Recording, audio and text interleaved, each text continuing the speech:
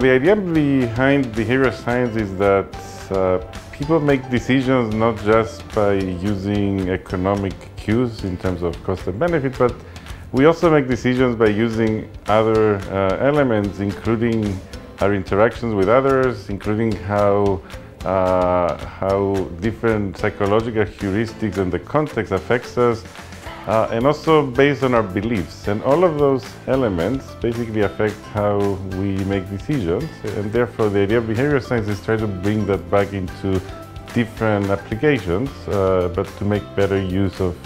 both our understanding and how to help people make better decisions.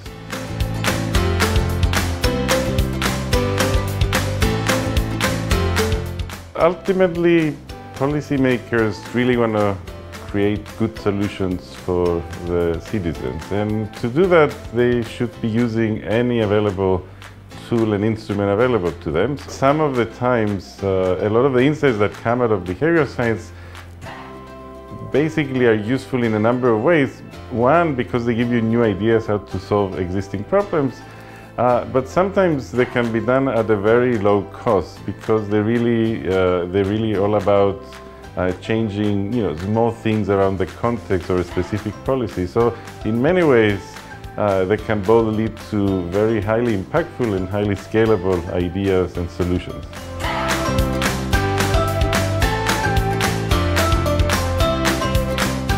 I think as long as there are humans involved and decisions that have to be made, pretty much everything,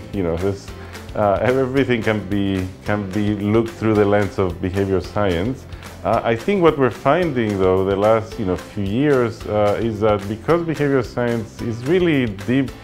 affects deeply, all of the facets of our lives, I think policymakers are finding a lot of interest and a lot of ideas and a lot of space to integrate that into much larger,